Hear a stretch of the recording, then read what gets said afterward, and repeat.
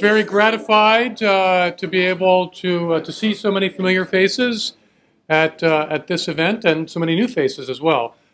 First Things magazine is committed to being a voice for faith in the public square, and we obviously do that primarily through the magazine and our website, but we also do it through events here in New York City, where we can gather and hear from folks who have something interesting and important to say from the perspective of faith. And it's really my pleasure tonight to be able to host Robert Reilly, and he's going to talk about his book, Making Gay Okay. The current climate is such that it's really, his voice is not a voice that that people are willing to give a podium to. And I consider it an honor to be able to do that here tonight, to provide him with a podium to talk about this important issue that's really one of the defining issues of our time. For reasons that I would never have anticipated when I was a college student in the sort of afterglow of the 1960s. I always tell people the worst of the 60s was actually the 70s.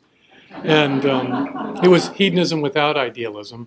But nonetheless, even in my youth, in the sort of bucolic, heedless hedonism of college life in the late 1970s, I don't think I could have imagined that our political and cultural life in America would come to revolve so relentlessly around the issue of sex.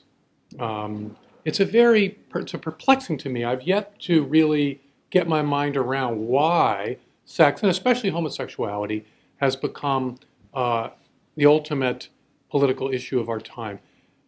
Today, you can be a Democrat and you can disagree about tax policy, you can disagree about foreign policy, you can disagree about reforming Social Security, you can disagree about many things, but you cannot disagree about abortion and same-sex marriage. There's something about the intimate life that has become a focal point in our time. I'm waiting for that essay to be submitted to First Things magazine that illuminates for me why this has happened. Why have we gone from what it used to be the kind of classic social question, labor versus capital, or the classic political question, communism, foreign policy question, communism versus freedom, and we've suddenly devolved down in our time to the sexual politics as the ultimate politics. So much so that we're fortunate that we don't live in a society where we have actual assassinations, but we do know that people are professionally assassinated for any kind of dissent on this issue. It's really quite striking, and like I say, I'm not sure I can get my mind around why we have come to this juncture, which is why I think Bob Reilly's book, Making Gay Okay, is really such an important contribution to our thinking through why we got to where we are. Well, I've gone on too long. Robert Reilly is really known as a foreign policy guy and served in the Reagan White House in that capacity. Was the head of the Voice of America in the early aughts, and then subsequently served as a special assistant to the Secretary of Defense. Right? Is that right? Did I get that right? Close enough. Close enough. He didn't know it. He did. Well, you know, with Richard John Newhouse, I was a member of what was called the Advisory Council, and the old joke was we pretended to give advice and he pretended to follow it. Very Soviet. Well, it was a Soviet system under Father Newhouse. A benevolent dictatorship. Benevolent dictatorship. In any event, without any further ado, thank you so much for coming, and please help me welcome Robert Reilly.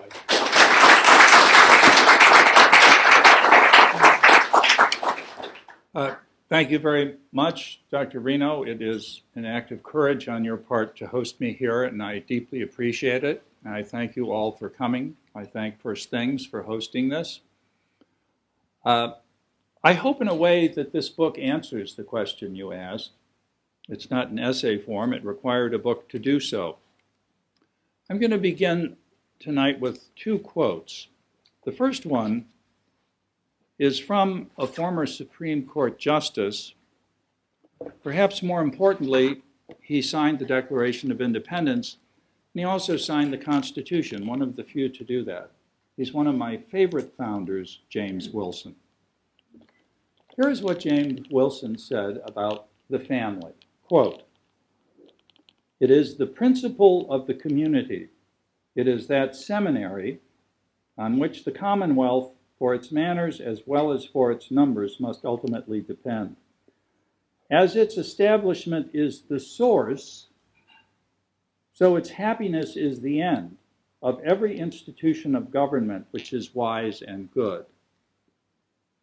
In order to be the source of every institution of government, the family must precede every institution of government. In short, marriage does not need government in order to exist. Government needs marriage in order to exist." So spake James Wilson in that very Aristotelian statement on the nature of the family. Fast forward to just a year ago, a little over a year ago, when Justice Anthony Kennedy delivered himself in the Windsor decision of the following statement, in which he invalidated the Defense of Marriage federal law defining marriage as between one man and one woman. This law was held to have no rational basis on which to exclude homosexuals from marriage. Quote, "The federal statute is invalid for no legitimate purpose overcomes the purpose and effect to disparage and to injure those whom the state by its marriage laws," meaning this state, New York, "sought to protect in personhood and dignity," unquote. No legitimate purpose. I don't know. I thought James Wilson came up with a pretty legitimate purpose, and actually a rather rational basis on which to advance the family as understood as one man and one woman in a permanent relationship. So the question that presents itself tonight is, how did we get from there to here? Voila, the book. Now, in Claremont Graduate School, I studied with a great man, Harry V. Jaffa. He's 97 years old today.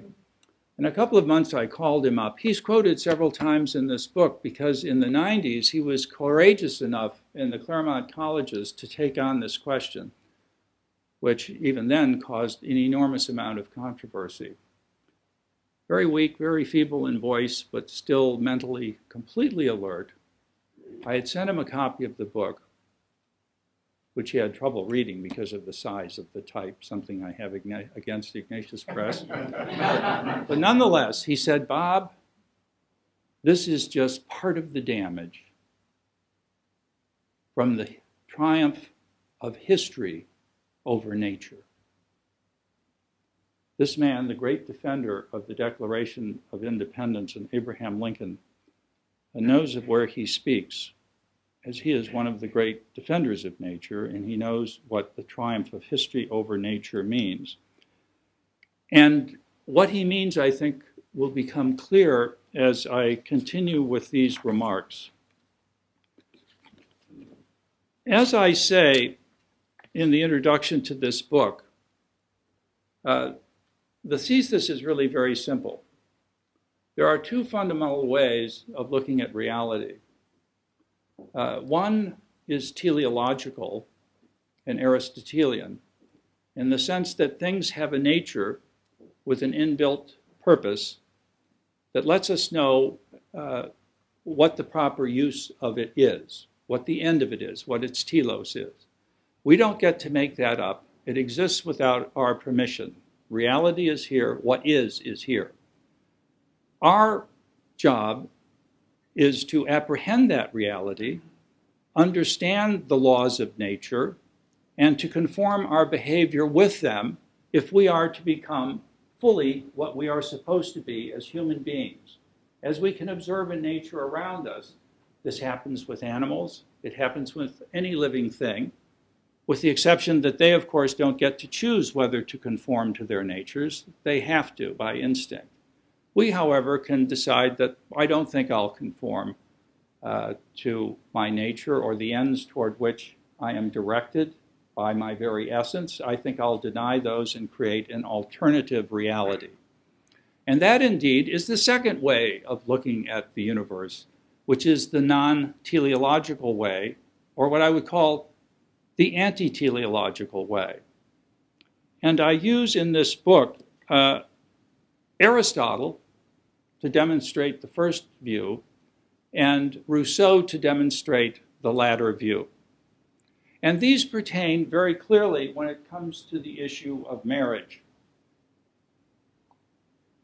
and to the proper use of our sexual powers in terms of human flourishing.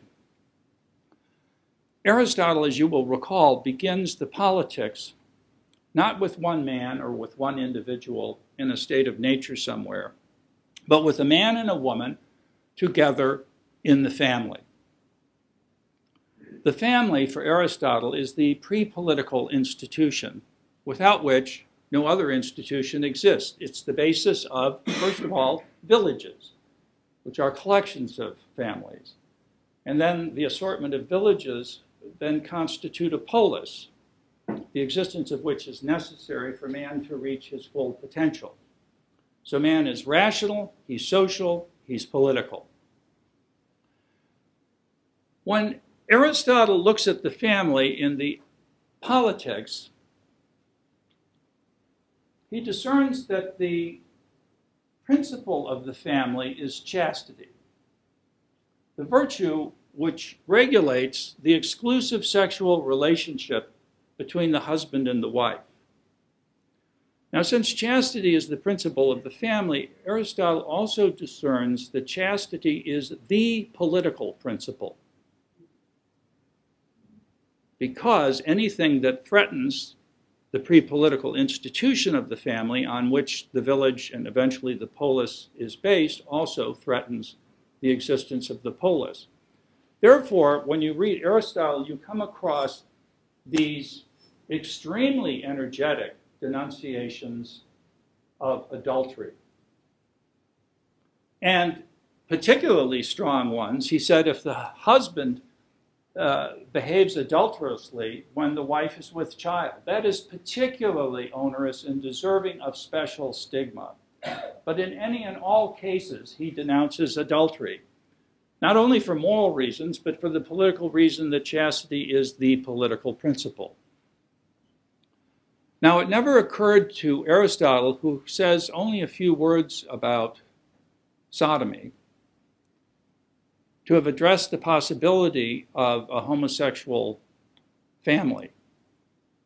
And the reason it wouldn't have occurred to him is because it's a contradiction in terms as he sets them forth.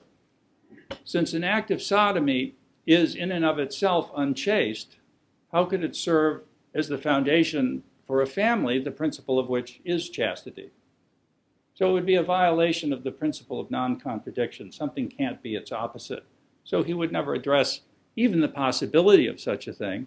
And since such so-called families were not generational, with all the relationships of grandparents, fathers, children, it couldn't possibly be the foundation of a polis. So that is not present.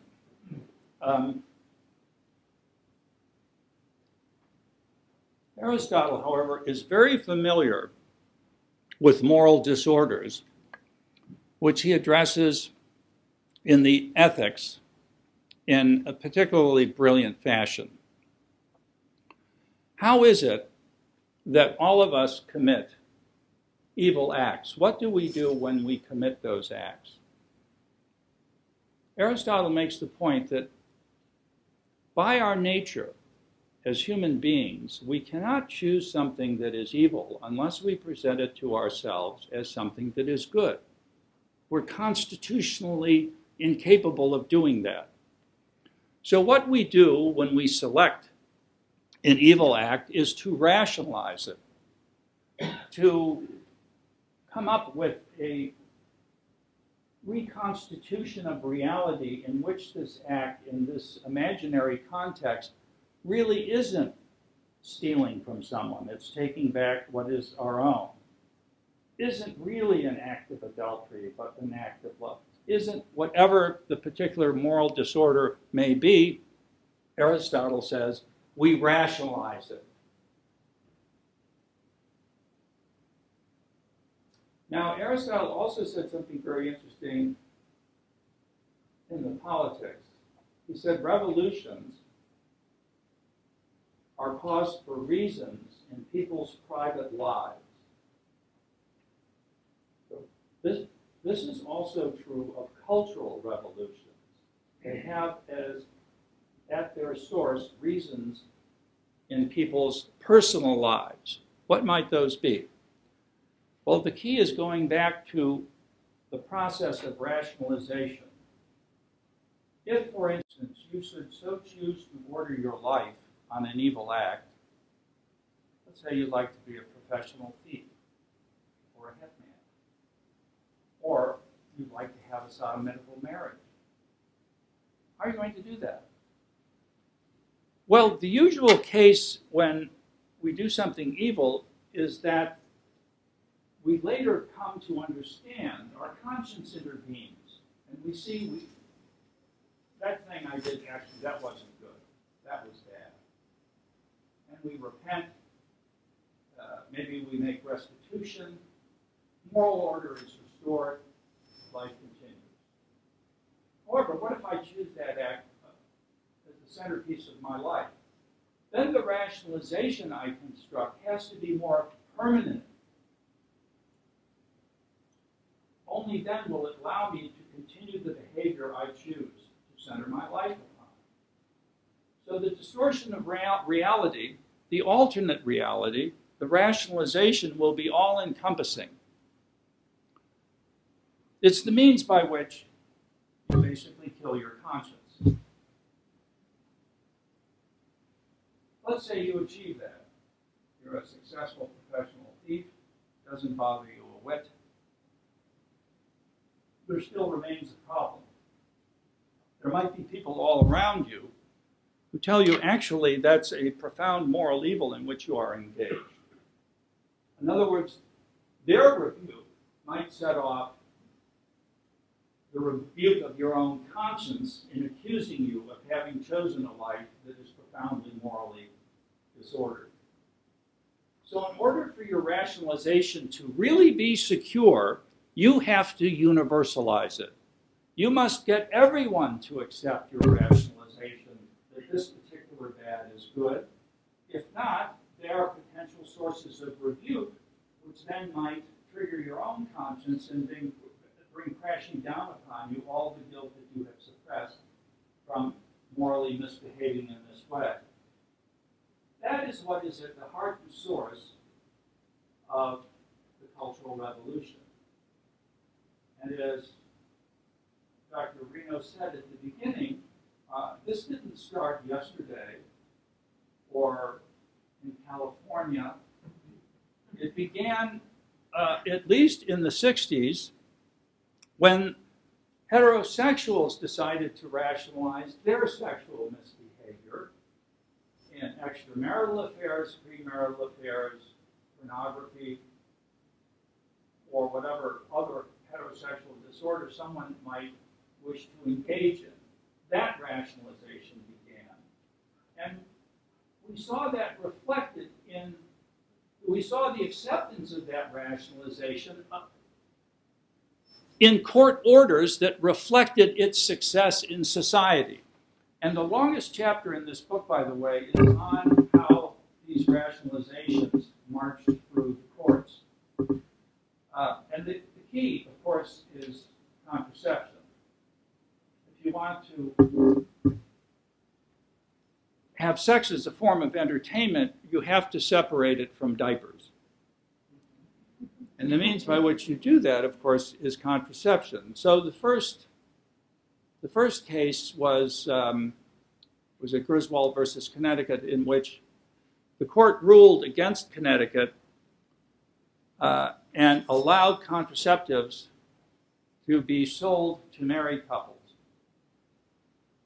The next step, well, if married couples have a right to contraceptives, what about unmarried adults? Do they have fewer human rights than married ones? Of course not. So any adult can obtain contraceptives. The next case, aren't minors human beings? How can you deny a minor a contraceptive? Indeed, those regulations were removed to the point today, of course, now minors have access to abortifacients. So next to the bubble gum, there's your abortifacient. Now, what if, instance, since we accepted contraceptive sex and the separation of sex from diapers, what if contraception fails and there's this unintended pregnancy? Well, it's not your fault, the contraceptive failed. Why should you be penalized with the life of this unborn child? Shouldn't you be allowed to eliminate it so you can continue the life which you have chosen to live in this particular way? Yes, says the court in Roe v. Wade, of course you can eliminate the child. Well, what if you're married and you're going to eliminate the child? Shouldn't you have to tell your husband? Not ask his permission. That would be a violation of your human right. But not gain his consent, but don't you have to tell him you're going to kill the child? In the Casey case, oh, absolutely not. You don't have to do that. That might interfere with the abortion because the husband might try to save the child. In the Casey decision, that was found unconstitutional. The husband's right in the fetus, they said, is less than the woman's right to her liberty. This decision was made in the Supreme Court under a freeze of Solomon, who found out who the true parent was the parent who was willing to forfeit the child in order to save its life. Now the true parent is the one who is willing to take the child's life. There's Solomon. I love the Supreme Court when they make this ruling. Well, what a surprise then when we finally arrive at the case of sodomy. In the Bowers decision in 1987, the Supreme Court clearly said there is no constitutional right to the act of sodomy. You wouldn't think so. The 13 original colonies all had laws against sodomy. They had laws against sodomy at the time that the Bill of Rights was passed. All 50 states at one point had laws against sodomy. But 17 years later, in the Lawrence versus Texas case, once again under Justice Kennedy, the court reversed itself and discovered there is such a right. And one cannot demean homosexuals by prosecuting them in such a law as Texas had in place, which had sodomy penalized as a minor misdemeanor. Justice Kennedy said in that decision, allowing this, permitting this, in no way implies that the government must approve it or he didn't use the word bless it. But it was clear from the decision that, oh yes, it did. Yeah, if there was nothing wrong with this, why can't it be promoted and embraced by the government? And guess what? 10 years later, in the Windsor decision, just over a year ago, Justice Kennedy quotes himself from the Lawrence versus Texas decision and says, yes, indeed, there is such a thing as a sodomitical marriage. And that the only reason, as I just read to you from the decision, there would be no rational reason to disparage such a relationship. So the logic is impeccable as it worked its way through our society and through the court decisions that reflected the changes in our society. That's how the rationalization grew. Now, the dynamic of this rationalization is very easy to understand. It's this. If you'll rationalize my sexual misbehavior, I'll rationalize your sexual misbehavior. Therefore, the sources of support for this disorder grow as that misbehavior grows in the unbelievable spread of pornography, in the moral disorder in the heterosexual world crosses over, and they, of course, embrace that disorder in the homosexual world, and you will find them both supporting abortion. Now, what is the problem with this? What might we find out from an Aristotelian consideration of our sexual powers and how they ought to be used? And what in our nature tells us what is an abuse of those powers? And I would say this is no harder to figure out than any other organ of our body. That our eyes are to see and our ears are to hear. Our eye has an inbuilt purpose to see. If we didn't understand that, there couldn't have been medicine developed to restore the sight of the eye if it is impaired in some way. By the way, if the eye is impaired in some way, it doesn't mean it's no longer an organ of sight, does it? If it's not seeing at the moment, if you're sleeping and your eyes are shut, is the essence of your eye still as an organ of sight? I think so, right? Same with your ear. Same with the other bodily organs, except when we get below the waist. What could these possibly be for? Who knows? Who could think? Actually, it's not that hard to figure out with a stiff drink.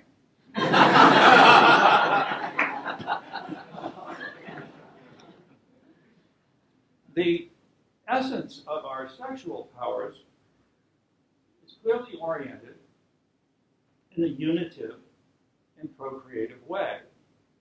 And those two purposes are inextricable.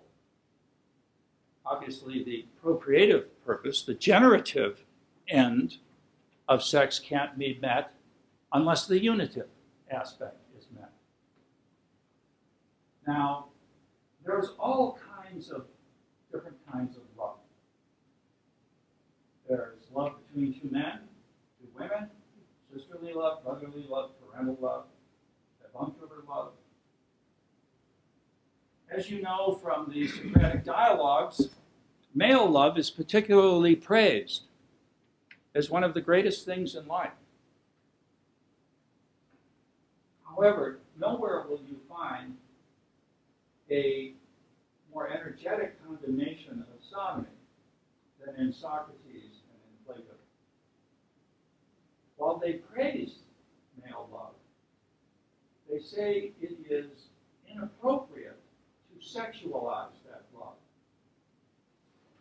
And by so doing it, you short-circuit the thing at which Eros is aimed, which is the ultimate beauty, which resides in the ultimate good. And if you sexualize it, you short-circuit it. And therefore, it won't achieve its end, and it will bring harm to the people engaged in it. Therefore, when we examine various contemplated uses of our sexual powers in the relationship, we could ask ourselves, will it be unitive? Are the sexual organs complementary? Or the pieces don't fit? Will it be potentially procreative? Well, if it's not unitive, no, it can't be procreative. And if the pieces don't fit, it won't be unitive. That is nature's way of letting us know that such love is not spousal.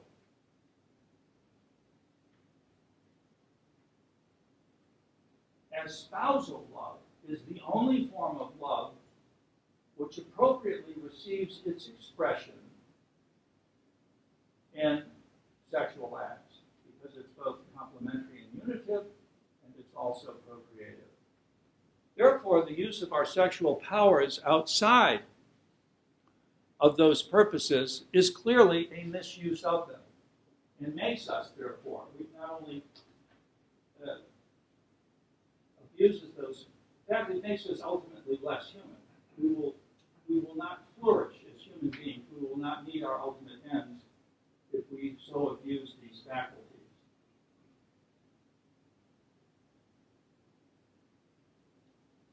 Now, where does history enter in? This was, by the way, I make a point in this book of saying there will be nothing of religion, there will be nothing from Revelation in this book. One reason for that is clearly that quoting from Scripture does not work in the public square anymore, as Father John Newhouse would know why better than anyone. You'll immediately be eliminated from the conversation. Oh, you're a Christian, go ahead, run along to your church or home. That has no business here in the public square because I don't happen to be one. Or I don't believe that form of Christianity. So I don't mention religion at all in this book. For that reason, and make it very clear, however, that through our reason we can come to understand the difference between the natural use of something and its unnatural use. And that you cannot claim a natural right for an unnatural act. It's logically inconsistent if you accept nature as the authority. And here arises the problem. And I use, tell me if I'm going on too long. Okay, I'll give you some. All right, well, we can wrap up the history very well because we're living in history, unfortunately. As we know, Rousseau, Jean-Jacques Rousseau, upended Aristotle and denied that nature was teleological. He said it was non-teleological. Man's nature is not an end, it's a beginning. Or in the 20th century, John Dewey said, man's nature is to have no nature. So we get to make it up. Or as your favorite French philosopher, Jean-Paul Sartre said, existence precedes essence. So you exist before you have a nature, and therefore you courageously make up your own nature. According to what? By what criteria do you make yourself up?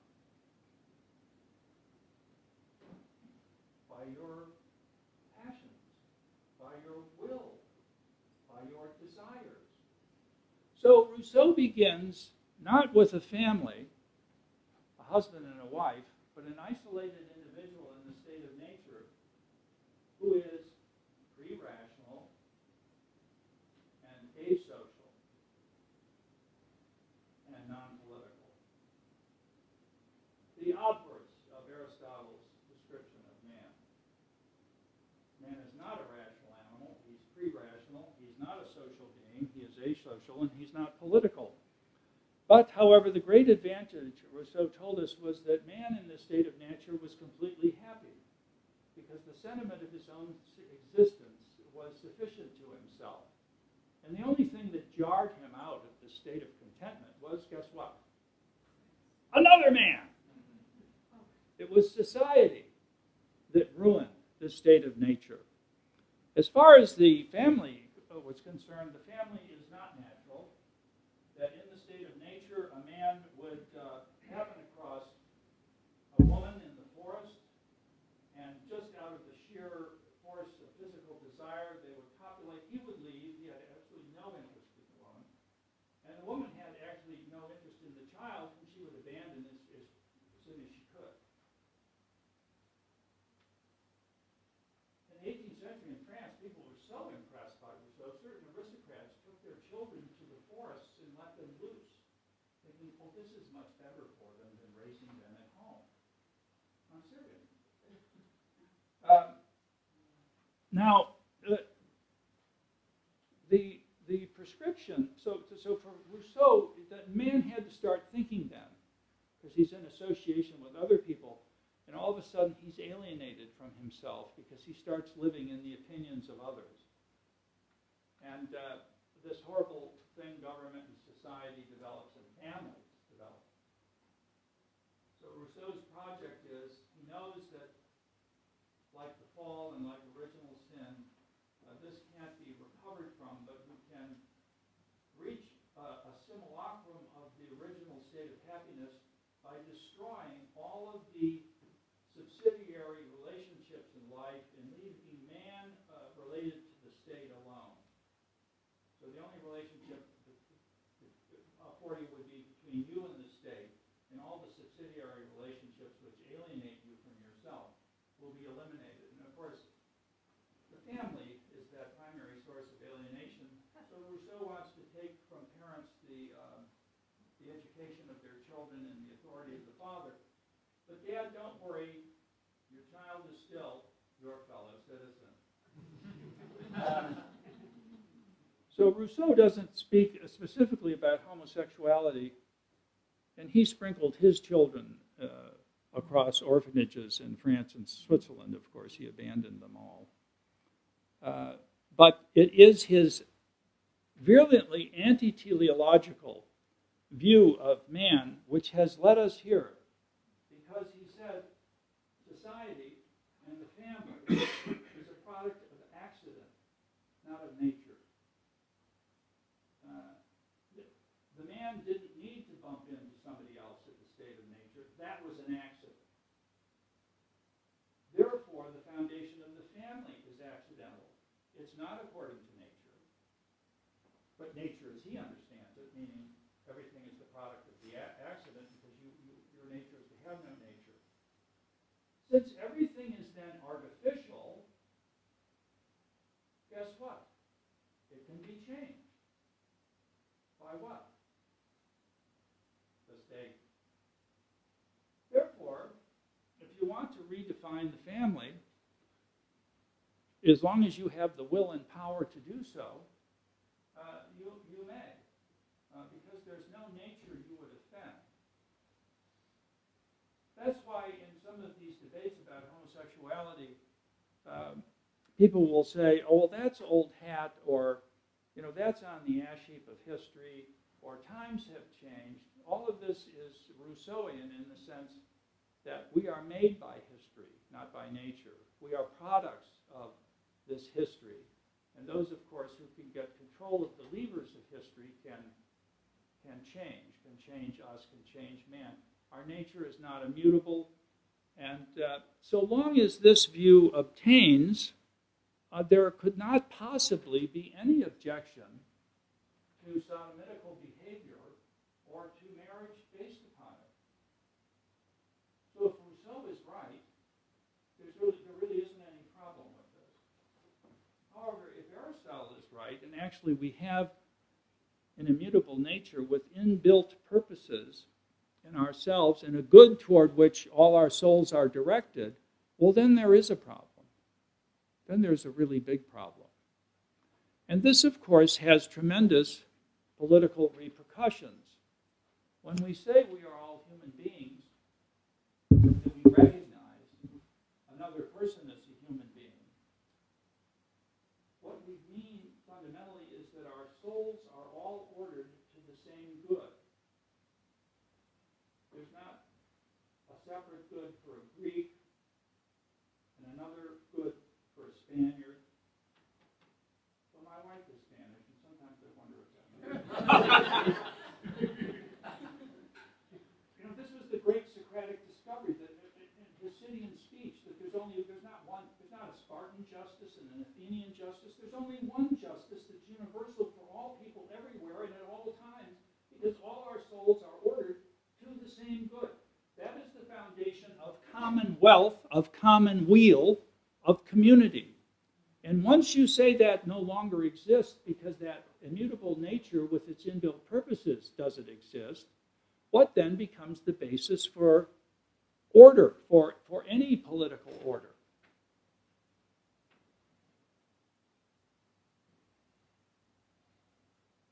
give you a little hint. From the Gorgias, when Callicles is speaking to Socrates,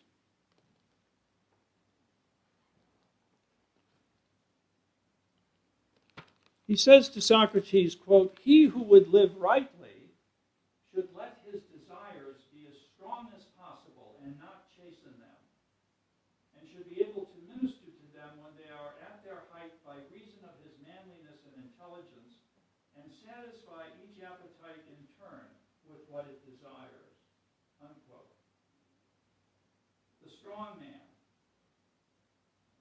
And Callicles goes on later in the dialogue to make clear that he agrees with Thrasymachus' famous statement from the Republic that right is the rule of the stronger. Nothing is inherently right or wrong. It's the strongest who gets to say what's right. Therefore, right is the rule of the stronger.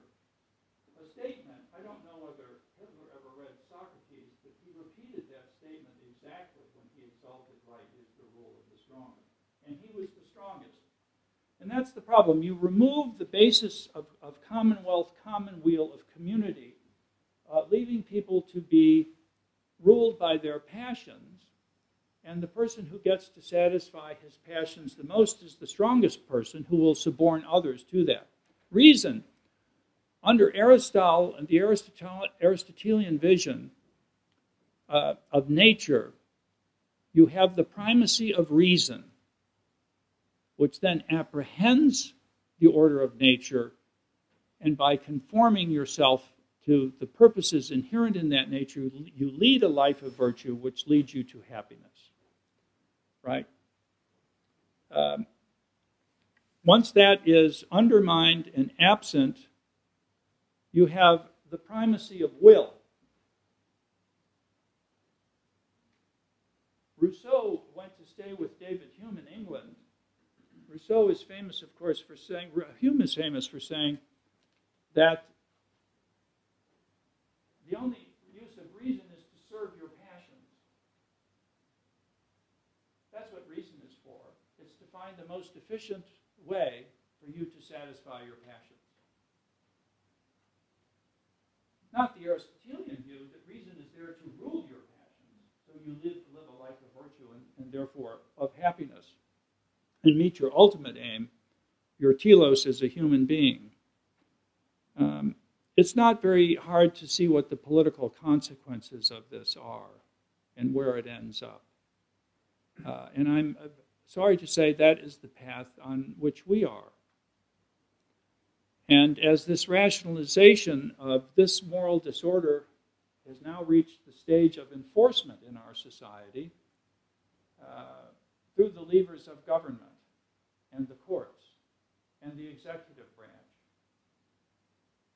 As you know, people who won't participate in so-called homosexual marriages as florists or caterers or so forth have been prosecuted and penalized. And speaking out about this, as Dr. Brino said, is becoming a rather perilous task, because complicity will be enforced. Complicity is necessary for the universalization of the rationalization. But that complicity, of course, comes at a certain price in our own souls if we agree to it. What difference does it make? How many homosexuals, what, 2-3% of the population? Then say a very tiny percentage of those homosexuals will actually get married, as the evidence from the Netherlands and Canada has shown so far over the past 15 years. So why do they push so hard for it? As I try to demonstrate, homosexual marriage is the ultimate in the rationalization because it's the sanctification of sodomy, and therefore it completes that rationalization. But if it's such a small portion of the population, so few people engaging it, why would that matter? I would say it matters analogously as would introducing a counterfeit currency into the currency.